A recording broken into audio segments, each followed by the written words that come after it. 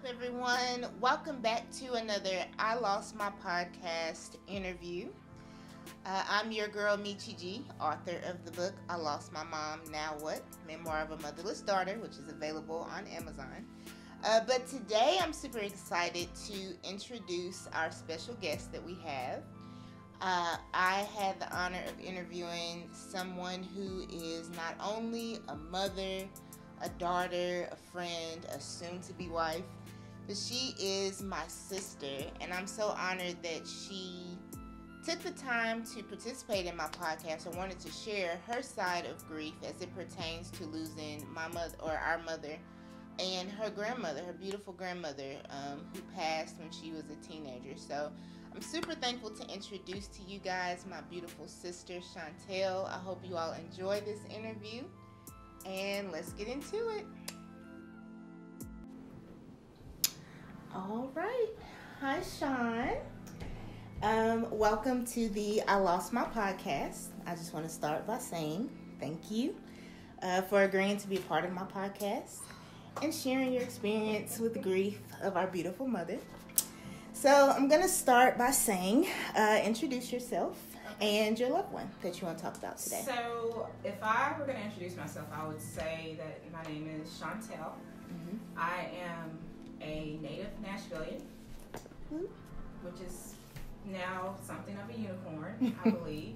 Mm-hmm. I am a mom of two beautiful adults, Sean and Jay, 24 and 27.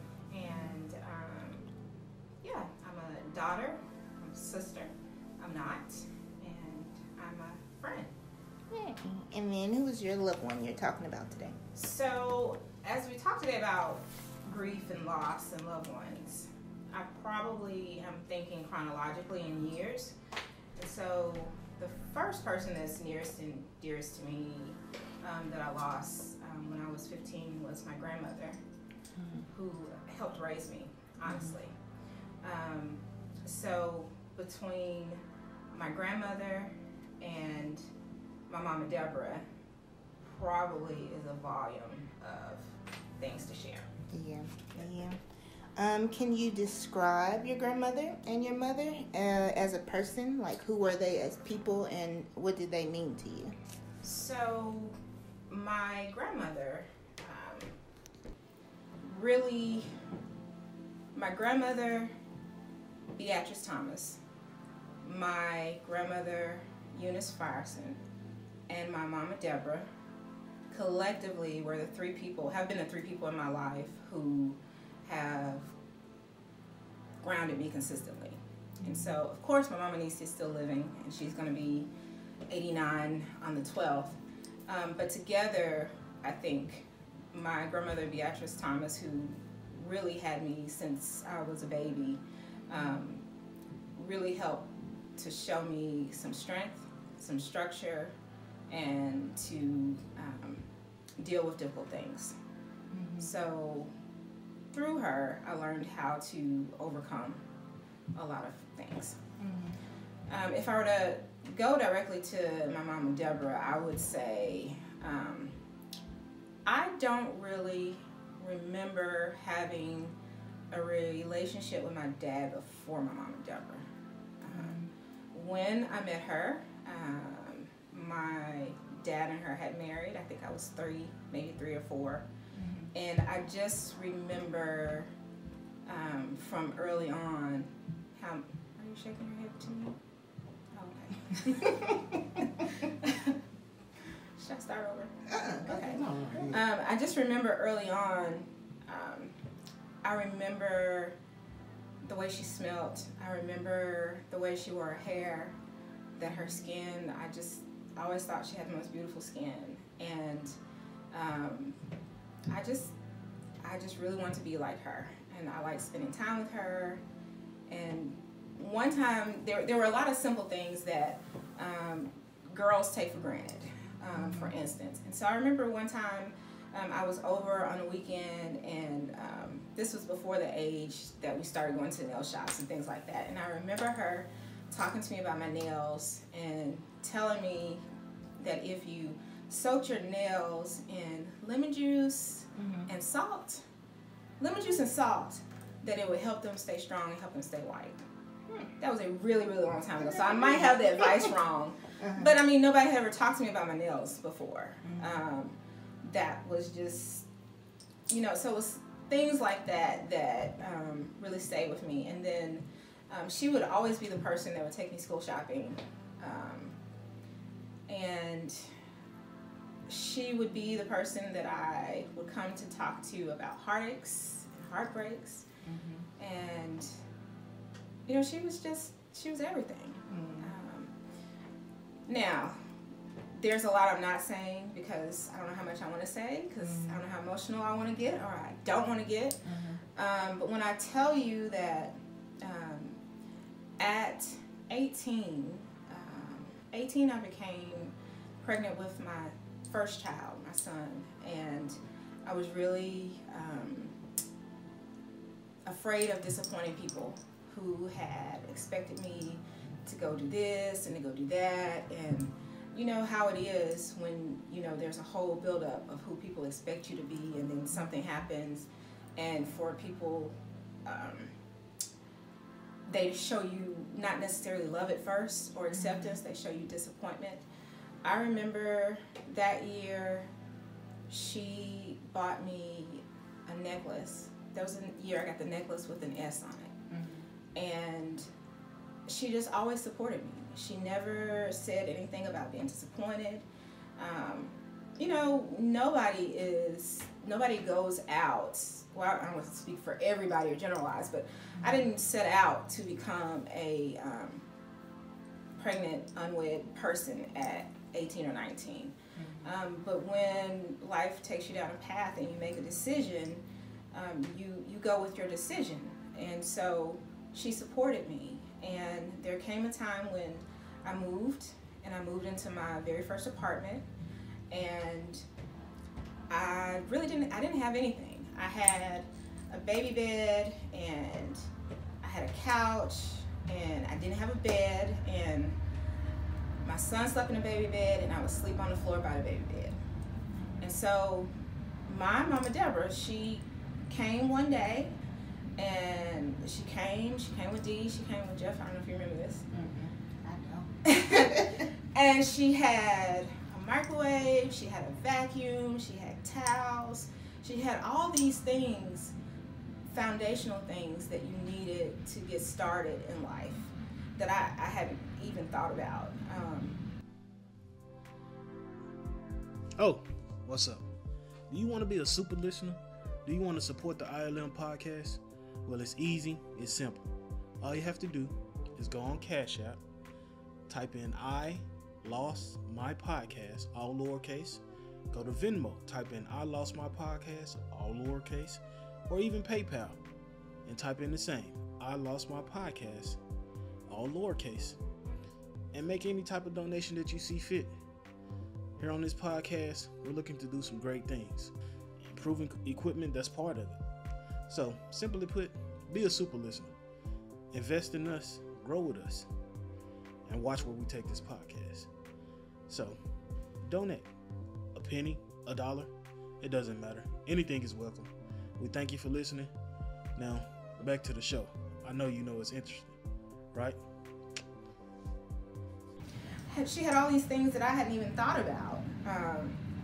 So, if that's any idea to how close we were or what she meant to me, I could stop there, but I could go on and say that when I got married for the first time, she was there, and for other reasons that we're not going to discuss here, she was the only parent there that day that was representing me, along with Daddy James and my Grandmama Nisi. And I just remember All the time. You know the train I just remember being upstairs in the room getting dressed, and she was there, Yvonne was there, and I just remember crying, starting to cry. And she was looking at me and she was like, "This is your wedding day. What are you crying for?" And I don't know. But anyway, she got me together. We got on down, and we got married. Okay, life happens. When I got married the second time, she was there again, and she did not say, "I told you so," or she did not say, "Don't do this" or "Don't do that." With everything, she prayed for me, and she encouraged me to pray, and so those are some things I'll share on my own. Now, if you have questions, then you're welcome to ask me questions. Off camera. Yeah. So you kind of gave some good memories, Okay. but if you can think of any other good memories, something that comes to mind for your grandmother and for mom, just the greatest memory you'll always take with you. So for my grandmother Beatrice, she could make a meal out of nothing. But the thing I remember about her is that when I would be up in the mornings getting ready to go to school, my girlfriends would come over. She watched them in the morning for their mom too. There was always a first breakfast and a second breakfast. The first breakfast was always, kind of like maybe some sausage and cereal for us and some juice. And then when we were getting ready to go to the bus stop, then she started second breakfast, because this would be the breakfast for my grandfather. And it would always be bacon and sausage and eggs, or potatoes and homemade biscuits. And we never wanted to go to school. We wanted second breakfast. And I remember leaving and having all my aunts gravitate to the porch, and they would sit out there and drink coffee. I remember that. I remember that she is the reason why I drink coffee, because she would drink her coffee in a saucer, and the coffee would spill over, and she would let me drink the coffee out of the saucer. And so, lots of fond memories, but those are ones of her. If I could just say, my mom and Deborah, there are just so many memories. I remember times when I would be depressed or going through something, and I would always try to stay away during those times because I knew she could read it on my face, she could read it in my voice. And so I would just say, well, I'll check in with her in a week or so when things are better, whatever that was. And my phone would always ring, and she would always say, you know what she would always say? Well, I hadn't heard from you. What's going on? Is everything all right? And you just couldn't hide it from her. She had a way of knowing. And so that memory, as well as, there's just so many. A lot of parental lessons, from setting your child up and getting them started with a good foundation, to remembering when Jay was a baby and I had my first little car, and she got me AAA for Mother's Day. After my car had stopped one night, I was living out this way, coming down Dickerson Road, and my car had stopped. After that, she got me AAA for Mother's Day, and she renewed it every year until, I was old enough to take it over myself. But who thinks like that? Who thinks that far in the future about what their kids need and what they want to do to help them be successful? So I appreciate that. I appreciate the type of wife she was. I appreciate her faith and her advice that always rings sound in my head every time I want to go left on somebody. She would say to me, you make sure you're always doing what you're supposed to do. You make sure that you're always doing the right thing, no matter what. But you make sure you're doing the right thing. And so in the back of my mind, when things are happening, I hear her voice all the time. Okay. So we're going to switch, gears a little bit. So we're going to go back to the day where you lost both of these ladies. Okay. Do you remember, or can you describe the day that you lost your grandmother and your mother? And what did that day look like for you? What were your thoughts throughout the day? The day that I lost my grandmother, she had been in Mechi Hospital, and at that time where I was staying, we didn't have a house phone. And I was going to catch the bus to Mechi to see her because I was 14 at that time. And before I could get started with the day, Daddy James came over. Daddy James never came over. And so I knew that if somebody had sent him to get me, then that was probably pretty major. So he came by, he said that they had sent him to pick me up. And when we got over to my grandmother's house, I just could feel that had happened. And so it felt like the ground beneath me really had just fallen away. Everything changed after that. My grades, my outlook, and if I fast forward to losing our mama Deborah, I would say that the day started actually the night before, and we were gonna have a big celebration. She had been not feeling well, and this day she was herself almost. She was upbeat, she was laughing, and I just remember you and I having a conversation. Well, maybe we don't need to stay over tonight. Maybe we can go home and let her get some rest. She seems like she's okay today, and it just. Now, somewhere in me, I have to admit now, I thought, okay, what you think with okay. But I felt like maybe that's the devil trying to steal his joy for this moment, and I'm not going to give my brain to that. If I feel like she's, enjoying herself, then I need to let her enjoy it and not stay here and loom and watch, And so we left, but the day was wonderful. Her and Josh were cutting up, and, she's cutting up with all of us.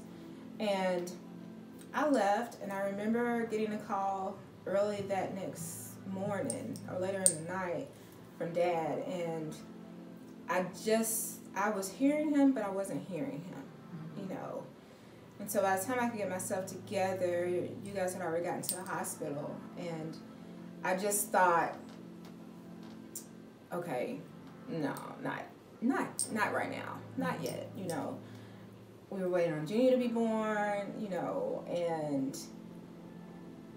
but I knew she was tired. I knew she was tired, and when I looked at her, I could feel she was tired. And I didn't have any right to say, don't go. It was very selfish. Looking at her, I felt like I had been very selfish in wanting her to stay here when obviously God was saying, no, you're coming home so I can reward you, so I can heal you. You don't have to stay down there to be healed. So, yeah. How has losing her affected you, if any?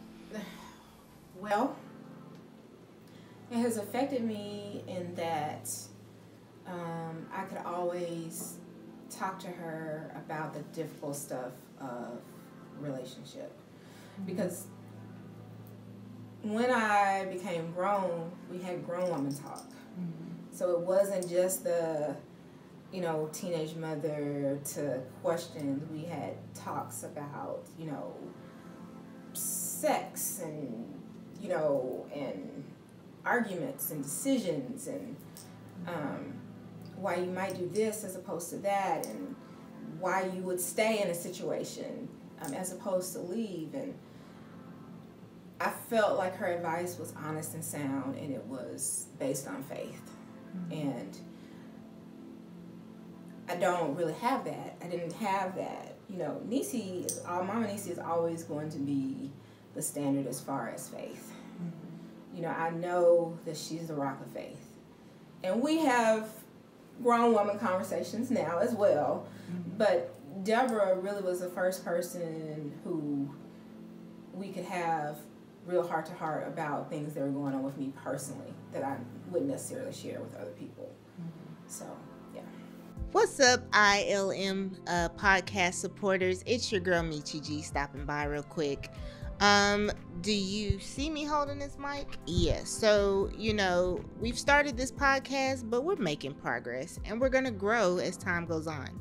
But if you would like to contribute by sending a donation, investment, whatever you feel the need to give, always feel free, if you like what you hear, to Cash App us, to Venmo us, to PayPal us. Everything is all lowercase level at I Lost My Podcast.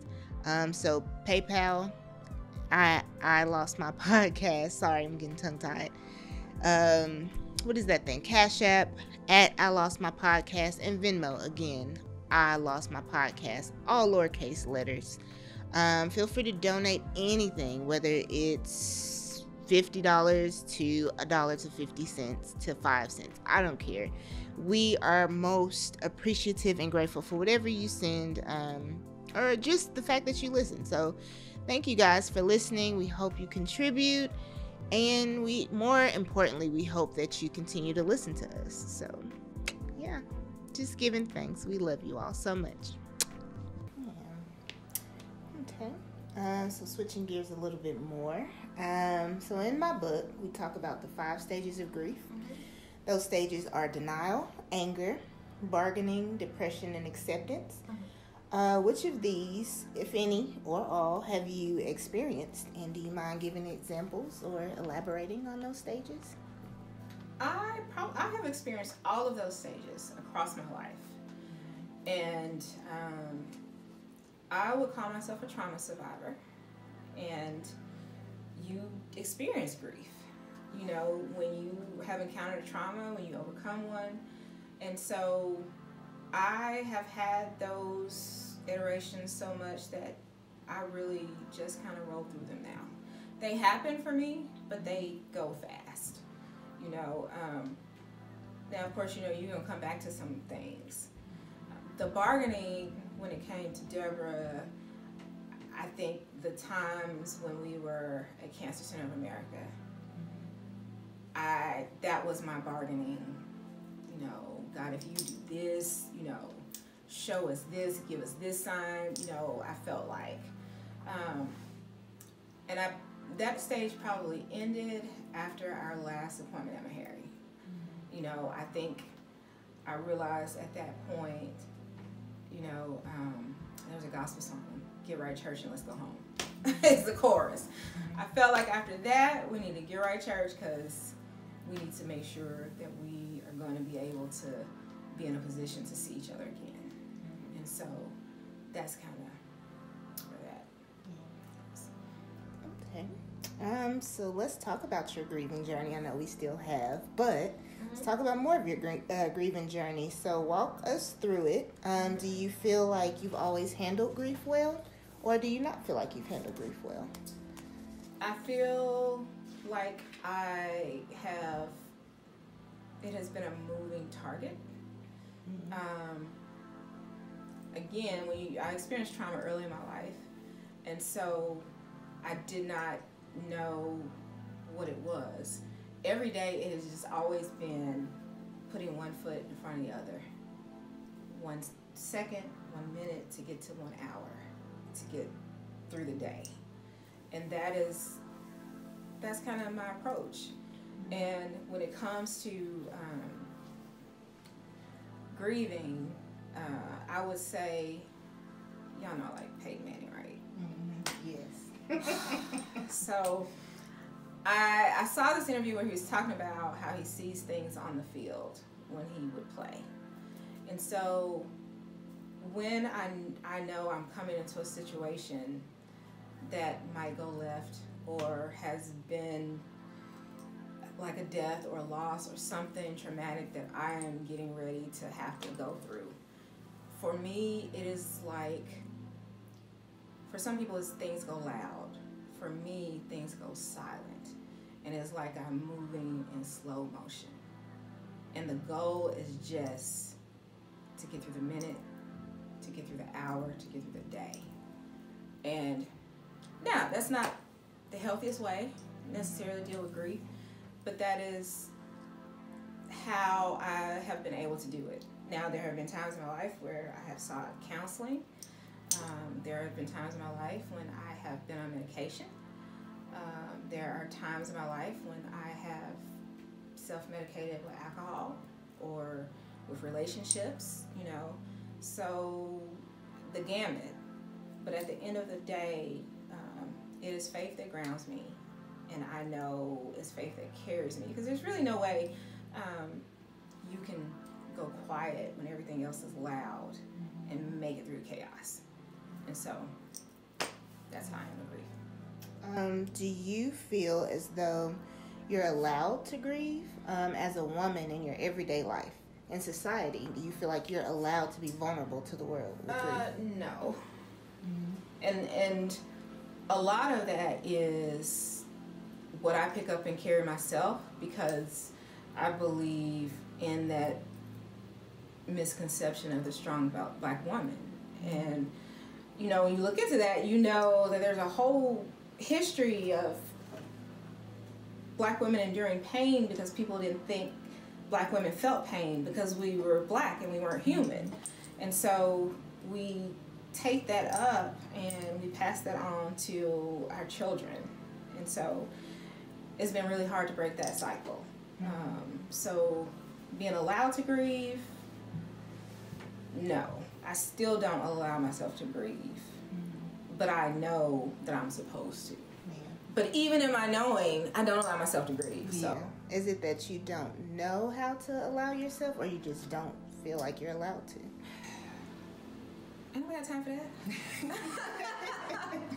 I'm trying to get through the minute, the second to the minute to the hour. And that is how it plays in my head. I'm thinking about this week. I'm not thinking about Thursday, Friday. I'm thinking about where I have to be in the morning. You know, and I just, you know, I ask God for grace and help to get through everything else. Yeah. That's very honest. That's very honest. How are you adjusting with life, or to life, without both your grandmother and your mother?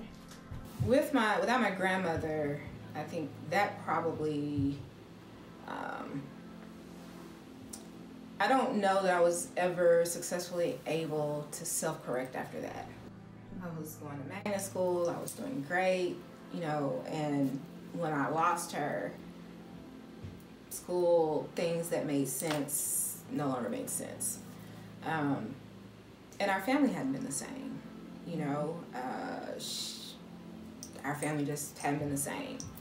And then with the loss of Mama Deborah, it has been difficult because I still expect to see her at every event. I am not interested in seeing anybody else in her place, in her house, in her cars, at my grandmother's dinner table. And realistically, that is not, time does not stand still when we lose people. You know, she had a husband, our dad, who has to figure out how to carry on. That's on him. That's not on me. That's not on you. He has to figure out how to carry on. And though my heart hurts when I watch some things happen, or I watch people in different spaces, I have to give that to God and know that that is not my issue. That's not my issue. Yeah. What about holidays and birthdays? Adjusting with your grandmother and without your mother? Holidays and birthdays, you know, if Mama Deborah, you got your day. You got a day. You didn't, you know, we might have not got together a lot of times, but you know we were going to get together on your birthday. And you knew you were going to have a cake on your birthday. You knew you were going to have a cake from Sweet and Sassy, from Publix, on your birthday. You know, or Sam, Sweet and Sassy, or Publix. If people are interested, Sam, Sweet, Sassy, and Publix is where she got our cakes from. And I think you knew Sweet and Sassy's gone. Yeah, Sweet and Sassy. Oh, stop. Yeah. It's a rim shop now. Yeah, it's a rim shop. That's where you're going to get your cakes from. So, you knew you were going to get that, and whether it was she always had something for you. Not that we are people of materialistic, but that was your moment for her to show, to share on behalf of her and dad, their love for you, for their token of the love for you. Christmas is a whole other. Now, I'm going to tell you, the grieving has been most difficult around Christmas. Deborah would always do the door to the house. You knew there was always going to be Christmas tree. You knew that on Christmas Eve, we were all going to be together, and we were going to exchange gifts. And, it has not been the same. Again, it was when we were teenagers, we looked forward to getting that little monetary gift so we could, pay that little extra bill or whatever. And it's like she was reading your mind. And she knew that too. And so she would always slide you a little something extra. So I miss that. Not the money, not the gift, but the way that she thought about what you needed, and would take that into consideration. And when I got married, she would gift us, but she would always slide a little gift for me on the side, because as a parent, I would just imagine you always want your child to know they're special to you, aside from everything else. And yeah, so I definitely miss her from that. And there would be times across my life where I have gotten into situations and I did need financial help, and I would, not call Dad, I would call her. And she would say it was never that they couldn't do anything. She would tell me what they could do. And even if that thing that they could do was prayer, that meant more to me than getting $1 million. Because it was the care that she took. And, loving you. So. Are you familiar with survivor's guilt? I am familiar with survivor's guilt. I guess I should say, for those watching or listening, survivor's guilt is when a person feels guilty because they survived a life-threatening event that others did not. Do you feel like you've experienced that with the loss of your grandmother and your mother? Not in the sense of what that definition is. The guilt, I feel, is about not doing more. There are times when I probably should have gone by, but I didn't want to feel sad, or I didn't want her to see me cry. And I feel guilty because I didn't make myself go. With my grandmother, I was relocated from her house to when I was 14, and the guilt is because I didn't make a bigger push to stay, because I could have assisted her more every day had I been there. So that's the kind of guilt. That you experienced. Aside from survivor's guilt, I know, and not saying that you have experienced it, but another common thing to experience with losing someone is suicidal thoughts. Have you ever experienced those thoughts with the loss of your grandmother or mother? Probably a little bit with the loss of my grandmother, because life was really still unfolding, and I just really had a hard time seeing what it was going to look like without her guidance. And I have to say, time spent with Niecy really helped me. Time spent with Mama Deborah really helped me after that. And I would say, with the passing of Deborah, I didn't experience suicidal thoughts, but more of a return to some depression that I had dealt with earlier. And that has probably been the more lingering thing, So with those, I guess, thoughts of depression, what are your thoughts with therapy? I stay in therapy, girl. Of grief. That keeps me in therapy. No, but I learned a long time ago that you have to have sound counsel. You just really do. In my genetics on both sides, I am predispositioned to addictions. And once I learned that, it became more important for me to understand that you have to have sound counseling. And so that's why I stay in contact with sound counseling. For those that may be thinking like, oh, therapy it's for crazy people, or they have this preconceived notion of what therapy might be that it might not be, how would you recommend therapy for someone that might be on the fence about it? I would say you definitely, if you're going to pick a therapist, you want to, I can't give you any advice about that, just being honest. For myself, I've had therapists who have been within the church and outside the church. I've had therapists who've been within the church that really hurt me and took me away from the church because of the experience that I had with them as therapists. Then I've had some therapists that weren't affiliated but were spiritual people, people of faith, who were wonderful. You know, the last therapist I had was a really great guy who just didn't necessarily ever share. I never knew what his faith walk was or not, but he was probably the most impactful in helping me determine and realize that I had PTSD. I was darn near 40 years old. And so you need to do your due diligence and find out what's best for you. Do your research. Don't necessarily go by word of mouth. If you do go by word of mouth, do your research on that person. And yeah. Okay. So we're winding down to the last couple of questions.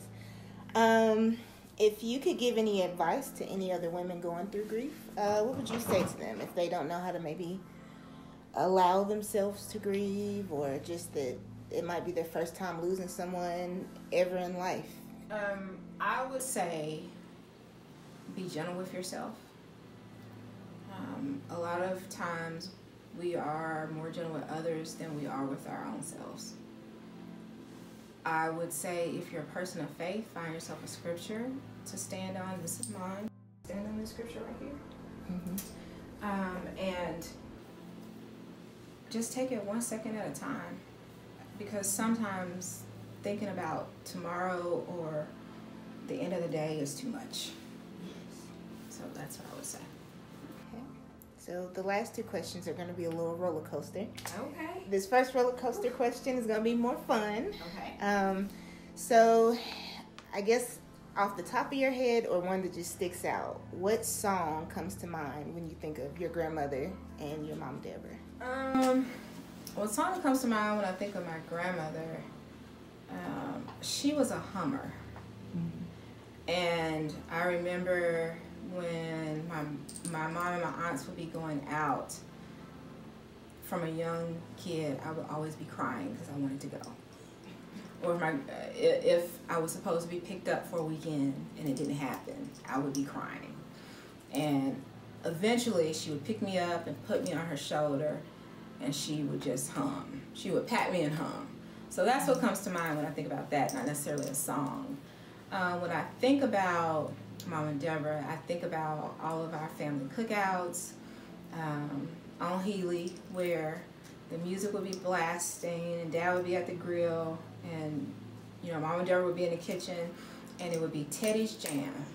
Teddy's Jam, who is that? Teddy Riley? It's Teddy Riley, but it was Guy. That one CD from Guy with Teddy's Jam. Teddy's Jam for me. You know what? Okay. You had to put it on here, right? But that song would come on, and it had a really strong, lingering intro. And so the song would come on, and you know, you might be kind of just, you know, but by the time the song got mid-hype, you were so hyped. She would be so hyped. She'd be done left the stove and be, you know, dancing around in the kitchen. I remember that. Okay. And then the last one. Now, to direct it to the camera, we're going to pretend that heaven has a direct television to this podcast, the I Lost My Podcast, what would you say or want your grandmother and your mother to know? Anything you want to say to them? I would say to my grandmother, I would say that I am so thankful that because of you, I never had to come home to an empty house. You know, and because of you, I know how to make biscuits, and I'm all right. I want you to know that I turned out all right, that the things that you poured into me are still there, and I thank you and I love you for it. Now, Mama Deborah, you know, I think you want me to look at this camera. I'm gonna look at the camera. I think what I would say to Deborah is that I could not have asked for a better bonus mom. I think that so much of who I am is because of you and because of who you were to me, because of who you were to my dad and to our family. There wasn't a step in, you know, people say, well, you know, she was her stepdaughter, that was her stepmother. She really took the step out of it, and we never even discussed it. You know, it was just her way. She always included me. She never made me feel like a weekend child. And that taught me a lot about how to parent my children and give them a strong foundation so that whatever situation life takes them to, that they can be strong in knowing that, you know, they're gonna be all right. And so I know you had to go. I know you had to go. I wish you didn't have to go, but I understand today that you had to go. And that is the reward that we all look forward to at the end of the day, is getting the opportunity to go where you are. So I thank you and I love you. Yes. Well, Sean, we thank you for participating in the I Lost My Podcast. Thank you, listeners, for tuning in, and stay tuned to the next episode. Bye, guys. The biscuit recipe. We'll have to see you put it to this. Lord. Trying to see if you like that with the biscuits.